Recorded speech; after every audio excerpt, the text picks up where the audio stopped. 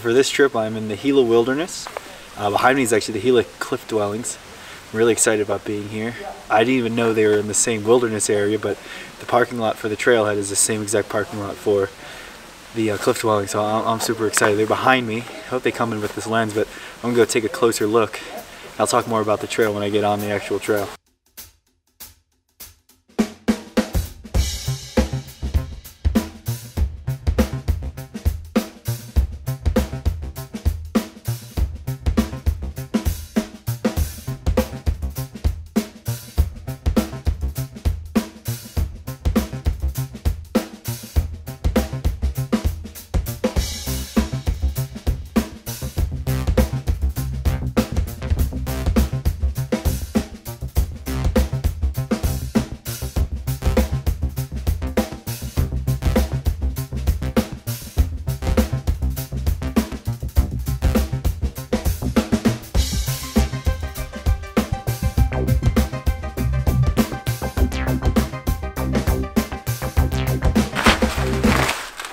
Okay, so these are the Gila Cliff Dwellings.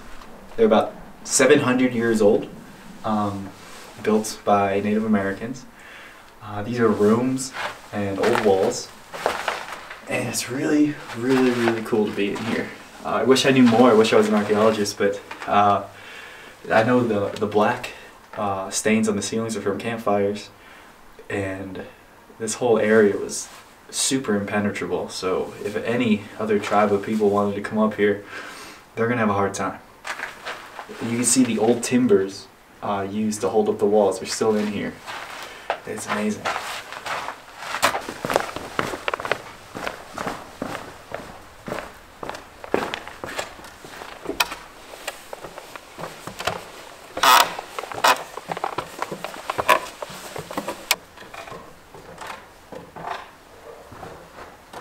This is the West Fork of the Gila River. The trail that I will be following goes right along the banks.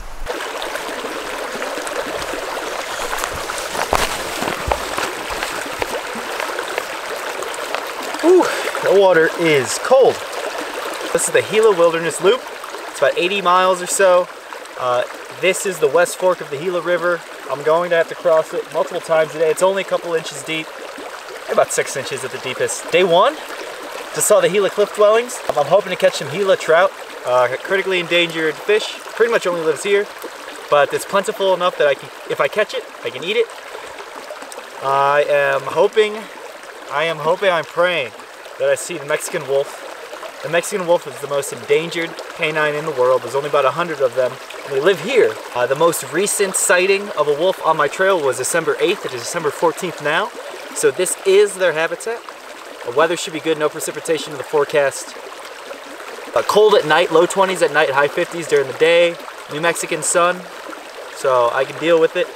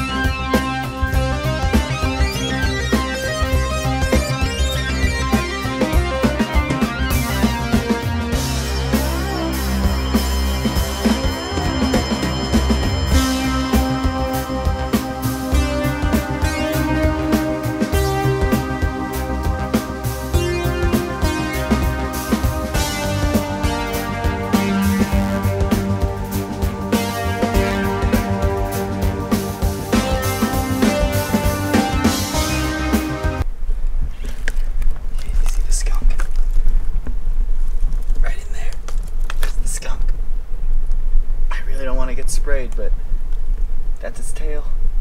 Okay, so that was the skunk. It's right in there. That's about as close as I want to get.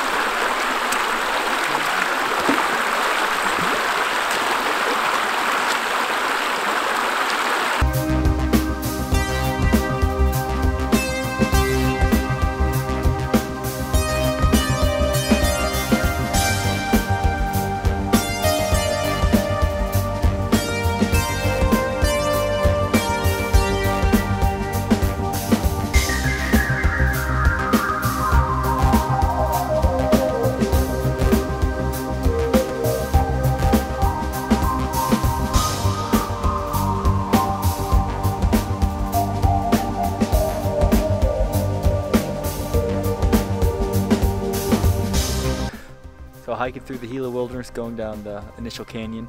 And this is really cool. You can see behind me these burned ponderosa pines. I think they're ponderosa pines. If they're not, somebody tell me. You can see a forest fire came through here. And I think it was about 5 years ago now. And these trees are still standing. And they are pretty big. And the Gila Wilderness is actually the nation's oldest wilderness area. We have Aldo Leopold to thank because of it. And he was actually here exterminating wolves and bears from this land. And he fell in love with the idea of the wilderness, fell in love with the landscape, fell in love with the animals. He was instrumental in making sure that this was protected.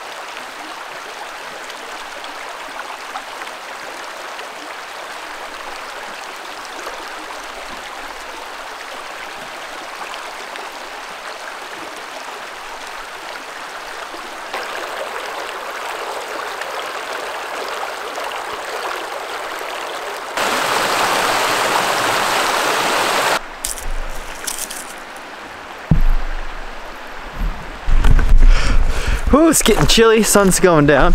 Check out what I found.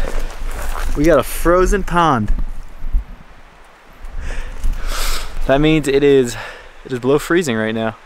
And it looks like there's some cliff dwellings up here. Oh yeah, check this out. You can see the old timbers. I'm gonna go up there, see what I can see. Whoa. So, these are some old cliff dwellings. Pretty awesome. They weren't even marked on the map. I didn't even know they were here. You can see the wood that they used to build these things with. Wow. Some old campfire smoke up in here. This is cool. Wow. And this is inside the cavern now. You can see smoke at the ceiling. Check that out. This might have been an old kitchen area back in here. And then you can still see the original timbers that's holding these things together. Wow. Oh, this is really cool. I had no idea these were here. They're not labeled on any map that I saw.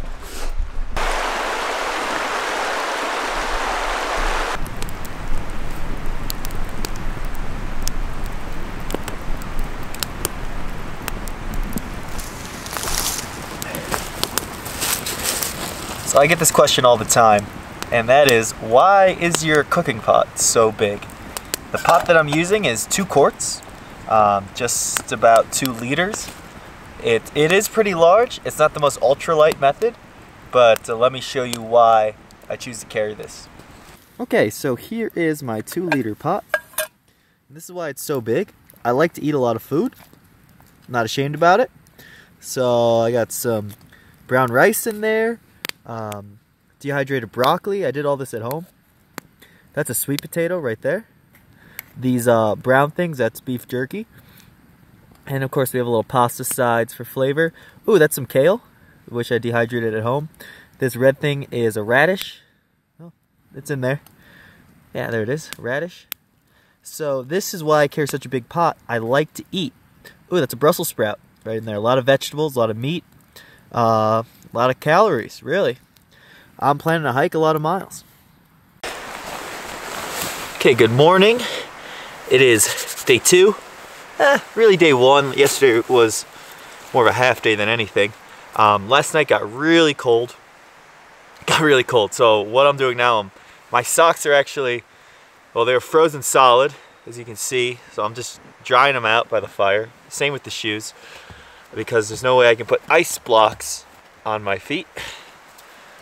To show you how cold it is, this is my water bottle. I filled it up last night. It's solid. Yeah, check that out. It's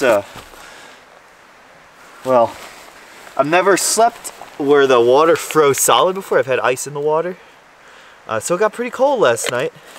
I had to sleep with all my rain gear on, thermals, sleeping bag. I even have a silk liner that I used. And it was still pretty cold. I had to wake up in the middle of the night, do bicycles for a couple minutes to get the blood flowing, and then sleep for another hour, and then wake up, do it again. The goal today is to get out of this canyon. I think it's going to be a little bit warmer out of the canyon where the sun hits most of the day. And that is the plan, because it's really fucking cold.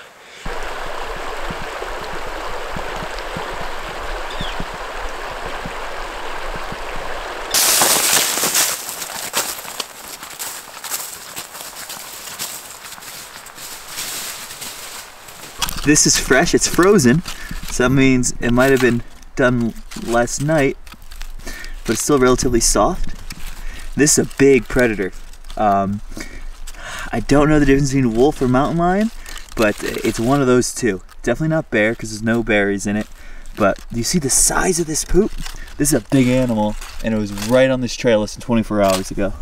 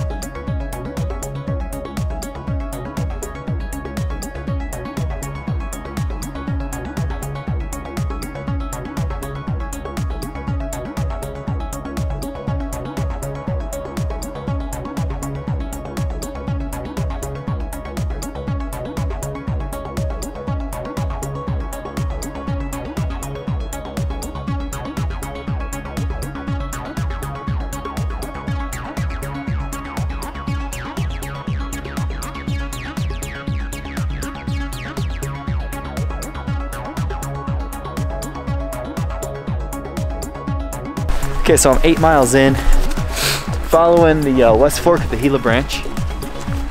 The canyon walls are just steep, steep, steep. Parts of this canyon haven't seen the sun all day, and it's pretty cold. I'm definitely amped to get on out of here, because I can't do another night like last night. I can't afford to wake up at 11 a.m. Just don't have the time. Don't want to get stuck out here. Let me show you what I'm walking through.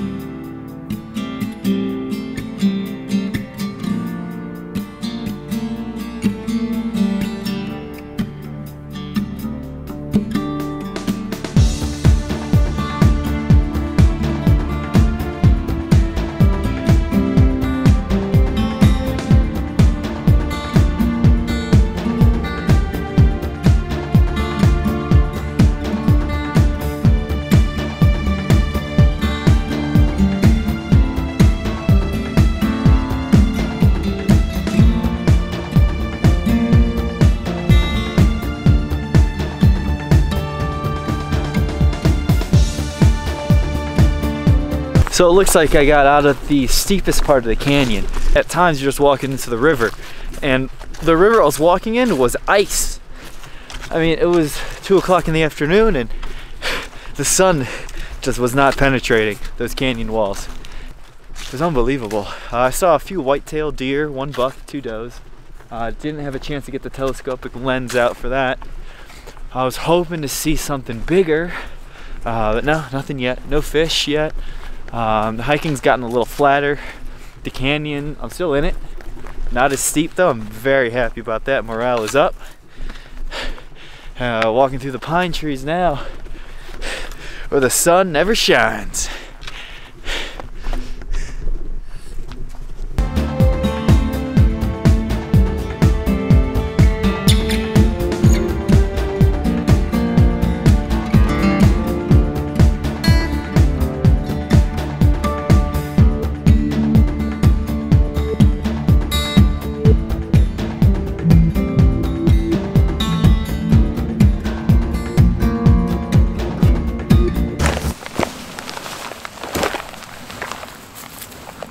Oh, good morning. Day 3, morning 3. It is really cold outside. It's really cold last night. I amended the trip to spend less nights outside. But the sun's up. Gotta keep moving. Gotta warm up my fingers and my toes. Pretty much awake all night by the campfire. So, spirits are high though. It's gonna be a good hike.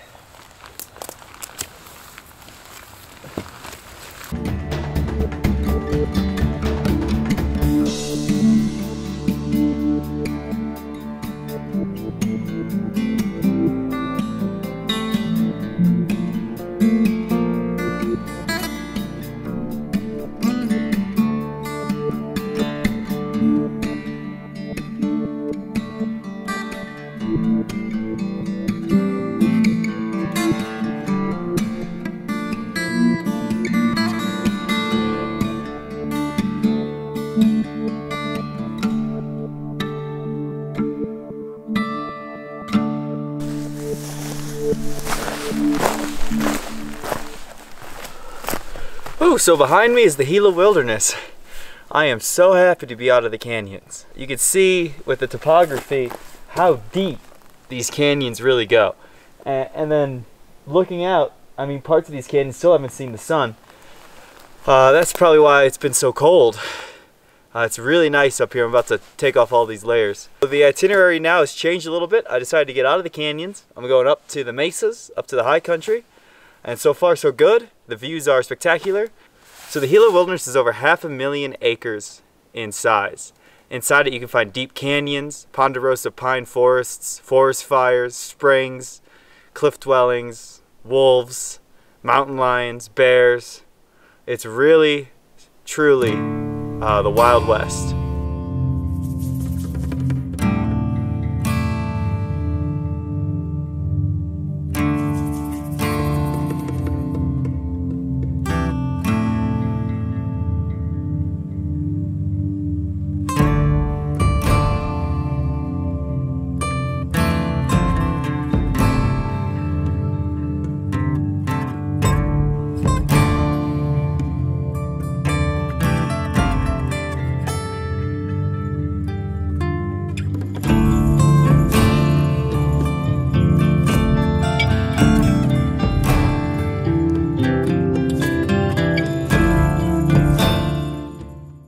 At first I was hesitant about changing up the trail, shortening the loop.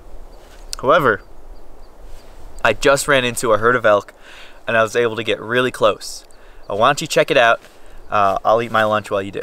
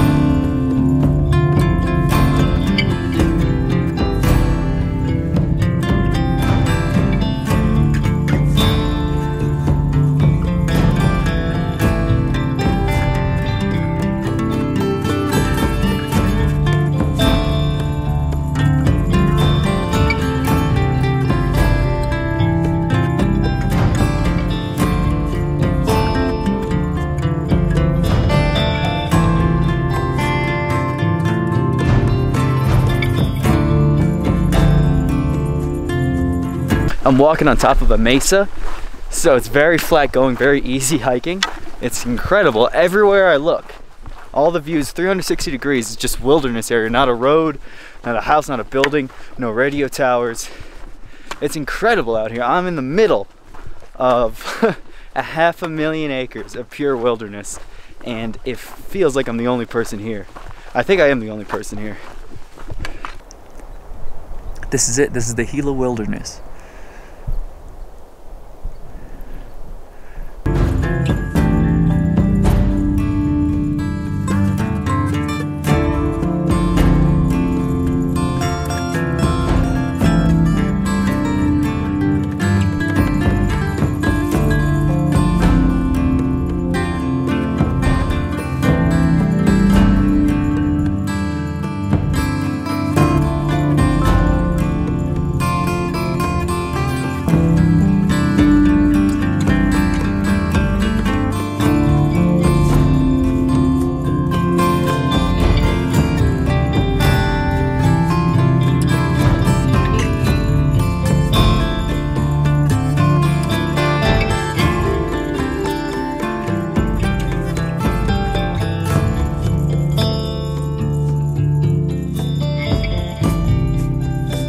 Got a couple more hours of daylight. I am in the main fork of the Gila River, another canyon. I know I've been wary of canyons because of the cold, but so far so good. This one seems a lot wider, so I'm hoping the sun penetrates the walls a lot easier. The water's deeper too, so that's good. Maybe there'll be some fish. I don't know. I am gonna find out, that's for sure.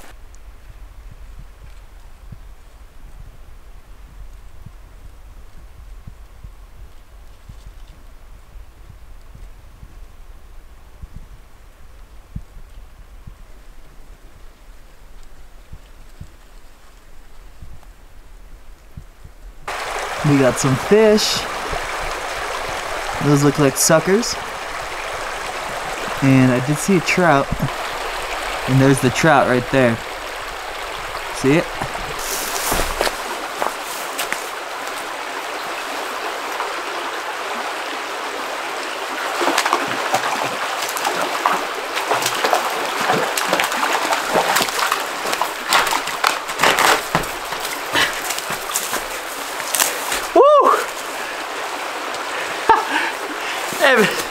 Having rainbow trout for dinner. Yeah. Look at this fish. Look at this. Look how pretty this fish is. And it is. You can tell there's a lot of oxygen in the water. This is gonna make a mighty fine meal. The thing bit right away. It must be hungry. Well, I'm hungry tonight. I'm gonna eat this. Okay, so to properly gut and clean this animal, first you want to wash off all the dirt.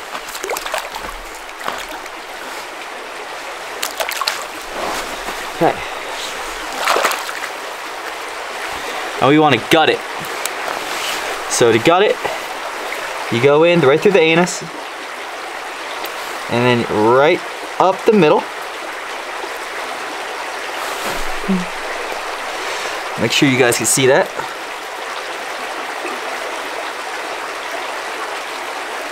Okay. And then here, right underneath the tongue, is this little flat. You cut that clean off. So there's the fish's tongue. And you should be able to grab the fish's tongue. And that's gonna grab the whole gill plate and everything. And then you take out all the guts. There you go. Let's see what he was eating. A lot of, looks like little water bugs and stuff. All right, and then I always throw that in the water so bears don't come to my campsite. So inside here, you see that nice dark blood. That is going to taint the meat. We want to get rid of that. So the way to get rid of that is you slide your thumb in there, and that is gonna get all that blood out. And you can just wash this in the creek.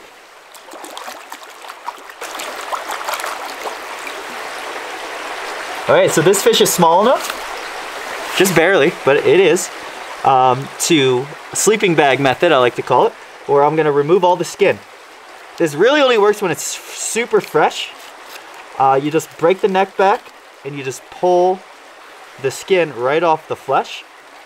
And this is a great method if you don't like eating skin to remove the skin. It's that easy. You get the head. It also takes off a little bit of the belly fat, which is, some people don't like to eat it. So it's nice, cleans it right up.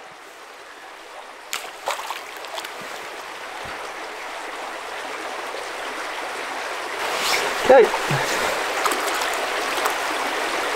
So you have the dorsal fin. You can just cut that right out. Again, I throw everything in the creek. There are some fish in the creek that will eat it. I'm sure some birds will find it in the morning. I'm not too worried about it. And the tail, I cut that off.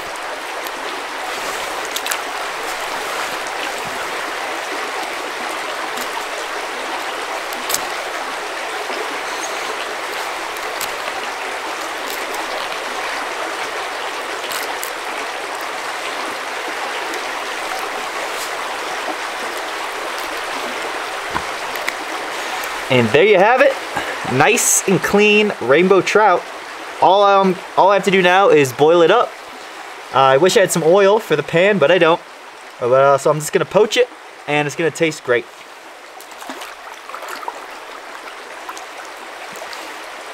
And the greatest part about this, once it's clean, I'm actually just gonna throw it in my pot, repack my pack, and go find a camping spot. And then all the smell and stuff from cleaning the fish just won't be at camp. I don't have to worry too much about bears. I still have to worry about them, but it's winter time. I have bear spray, and I'm not too afraid of black bears. Okay, so this is what I've done to combat the cold tonight. I've dug a hole in the riverbed, and now I lined it with fresh pine needles. And the idea is that air is the best insulator, so hopefully all these pine needles working together will keep the cold from being sucked out of me. And because I'm lower in the ground, I have these walls to help retain some of my body heat. We'll see how it works. Another good reason to have a big pot is to cook fish in. Now, I'm just boiling this trout, but sometimes I have oil, sometimes I have breadcrumbs, so it's always a good time. Got the fire going, got the tent set up down in the valley. Okay, so this trout is cooked, and see how it just falls right off the bone? The ribs stay in place. That is a well-cooked fish. I'm gonna get pretty much every ounce of meat off of this animal. Yeah, that's looking really nice. And then I can just throw away this vertebrae when I'm done. Nice. I'm eating the fish. So this is it. It tastes sweet. That's really good trout. Wow, that's so good. I think it tastes sweet because of the water that it's in. It's just high quality H2O.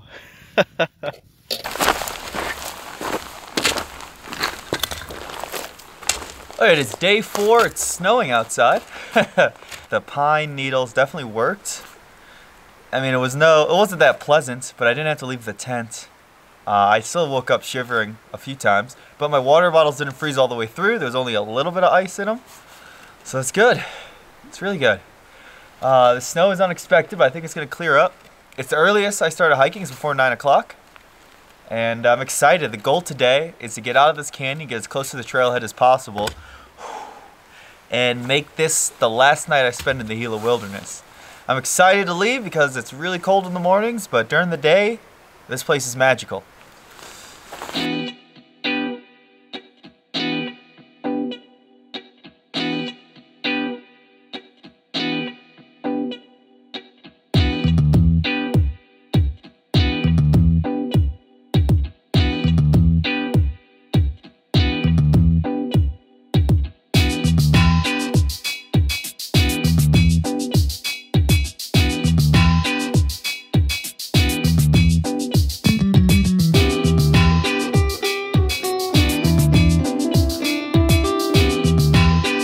It's a ponderosa pine, massive.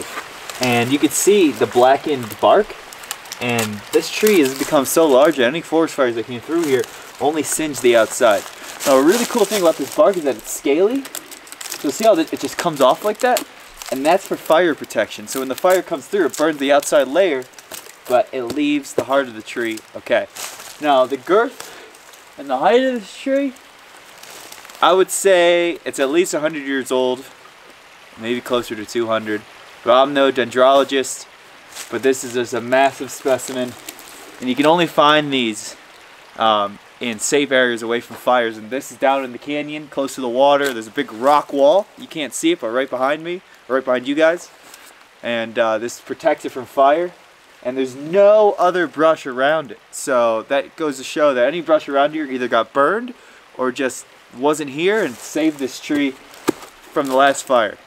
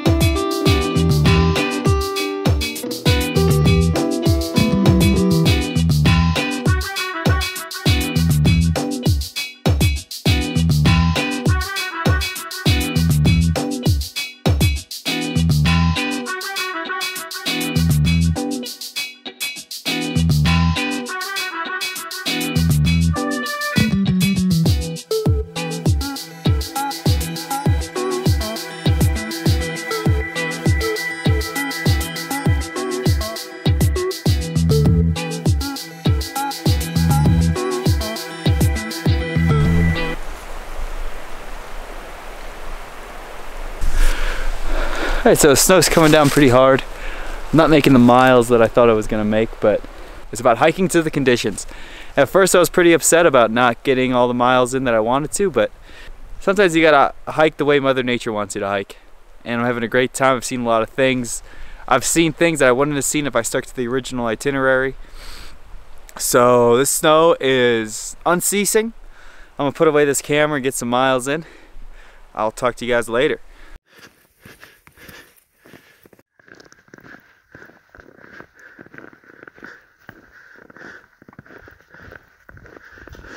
And it's snowing. Holy hell. It's a lot of snow. I did not expect this. Wow. Gotta keep moving, gotta keep the fingers warm, gotta keep the toes warm. I can't stop until nightfall. That's just how it's gotta be.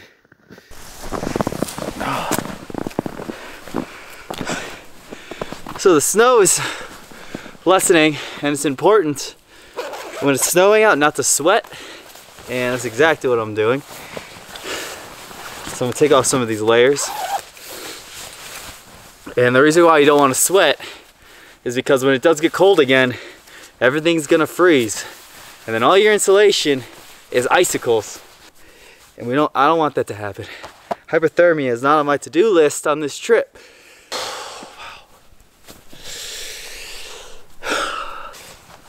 Well, I got you guys here. I want to show you something pretty cool. So I use my phone for GPS, and the telecom industry probably won't tell you this, but your cell phone has an independent GPS unit inside of it. So I don't have any service. I'm in the middle of a snowstorm, and my GPS signal comes through perfectly. I downloaded Gaia GPS, and I've just been following that trail. With this much snow on the ground, I can't see anything. So if I didn't have a GPS, I'd be lost. But like I said, you can use your cell phone for this. You don't have to spend a bunch of money on an independent GPS unit.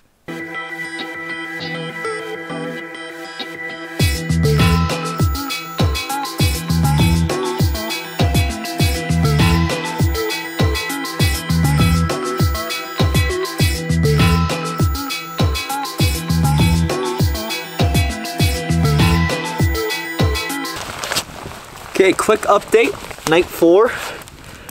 Sorry I kind of stopped filming there, but the snow just kept on coming, and it was really heavy for a long time, pretty much the whole day. So I put away the camera, didn't want it to get too wet. Also, I needed to get some miles in because it was hard going and slow going, Snow is probably my least favorite precipitation to hike in. It's just wet, it slows you down. Ugh, it was awful. But it was a good day. I'm only about 10 miles from the trailhead. It took me a little bit. You can see it's dark out now. I like to get the fire going before nightfall. But it took me a couple hours. I finally got the fire going. I'm burning trees because I'm really cold and I need to dry out all my clothes so I can sleep tonight. But other than that, it's been a great day. That snow was something else. I think I got some good pictures, some good videos. But it's cool, man. Alright, it is day 5 in the morning. Snow is still here. Last night was, still miserable. But I survived and I'm out of here. I only got about 10 miles to the trailhead. So I am excited.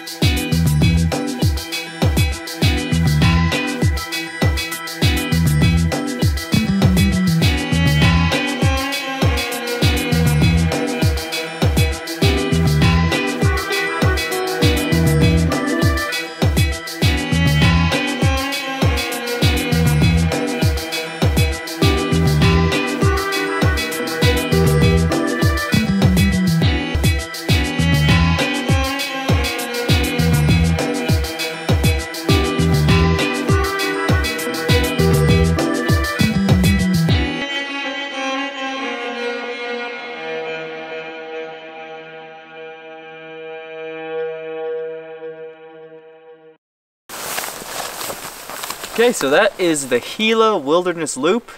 It's over 40 miles. I'll have the exact mileage in the description. It's a pretty unique landscape. I highly recommend coming out here. This place is truly something special. Right now there's about, 0.2, 0.3 miles of road walking back to my bike, and I'll be hitting the road again. Alright, well, if you like this video, subscribe. I got plenty on the way. Check out the website, wildwesttrail.co. I'll have the GPX file available for purchase.